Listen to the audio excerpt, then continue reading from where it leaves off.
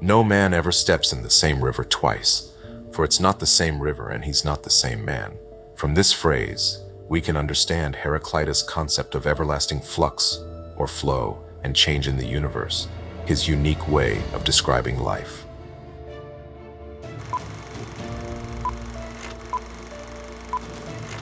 Heraclitus was born around 535 BC in the ancient Greek city of Ephesus, into a wealthy and aristocratic family, but he chose to leave this privilege and lived a life that, according to some accounts, was solitary. The only work attributed to Heraclitus, typically referred to as On Nature, exists only in fragments quoted by later authors. If the entirety of his writings had survived, perhaps we would have a clearer understanding of his philosophy, and wouldn't have to rely solely on these challenging excerpts. Yet, even thinkers such as Aristotle, who critiqued Heraclitus' ideas, found his work to be profound and at times complex.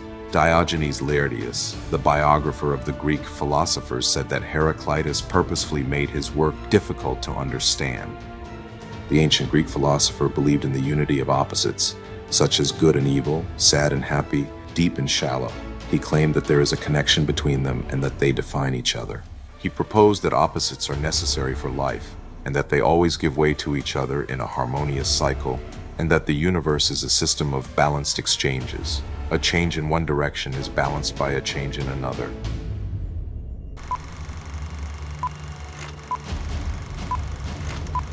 Recognizing that Thales, the pre-Socratic philosopher who lived before Heraclitus, stated that water is the primary substance of all things, Heraclitus proposed an alternative principle. He identified fire as the fundamental essence of the universe, not in a strictly material sense like Thales' water. Fire, for Heraclitus, represented constant change and transformation. Fire symbolizes the process of creation and destruction, shaping his famous doctrine that everything flows.